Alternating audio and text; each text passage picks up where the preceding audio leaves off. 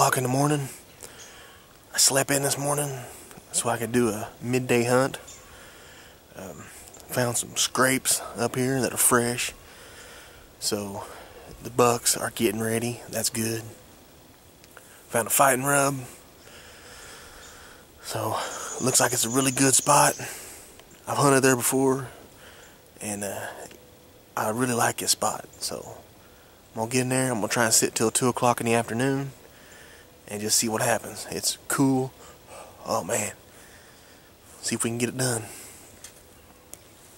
I don't know if you guys are like me, but I don't have a lot of property to hunt. I don't have places over here, places over there, and if something goes wrong here, I can just move over there, okay?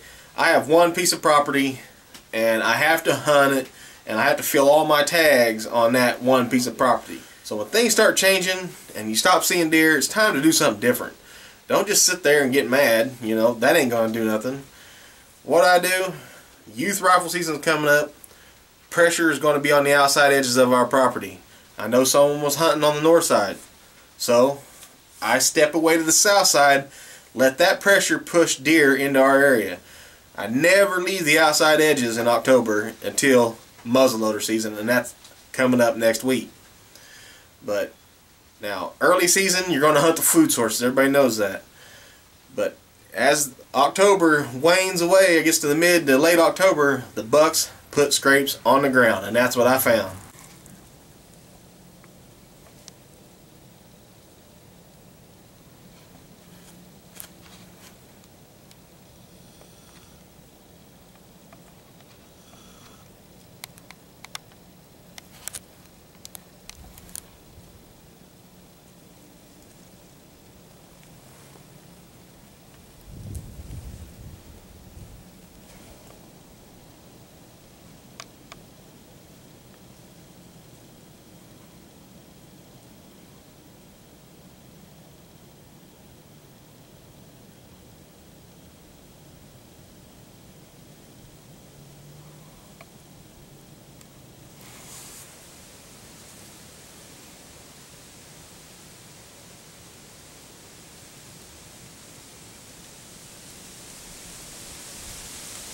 I can get Mr. Big to do that.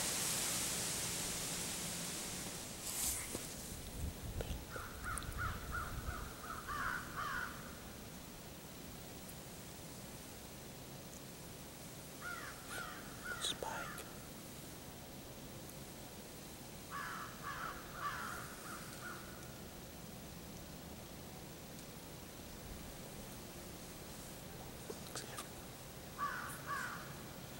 And here's another tip.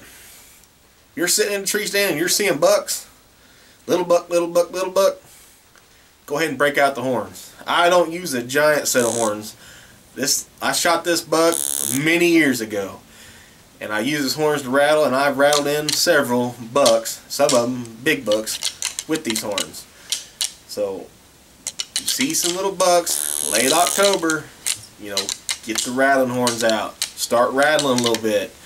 I don't bang them like crazy. I just, you know, let them know I'm there. And it wasn't 20 minutes after that that I seen the big one.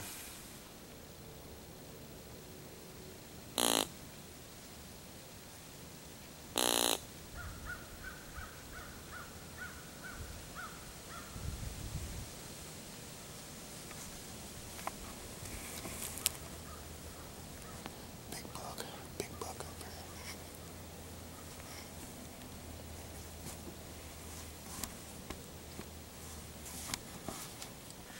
I know I didn't get no footage of him. He was just in at the scrape and out.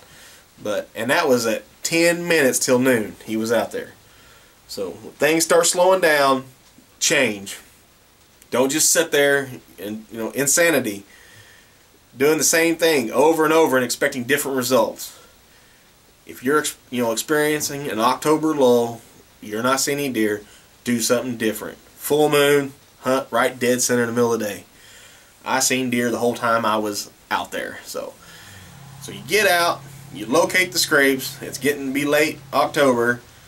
You know the scrapes are where the does are, and generally, if you find a concentration of scrapes, a scrape line, which is what I found, sit on that sucker. sit on that sucker late October, pre-rut and post-rut. Stay out, sit near the scrapes, because the bucks, they're getting fired up.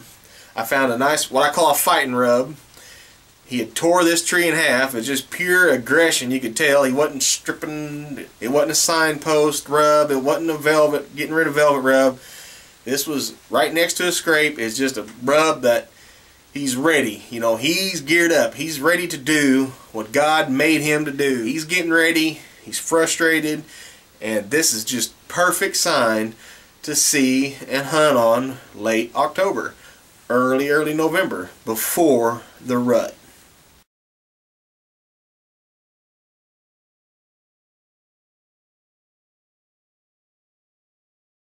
Team Fitzgerald Scents, pioneers in the outdoor industry, crusading since 1974. Visit them at www.teamfitzgerald.com for all your scent needs.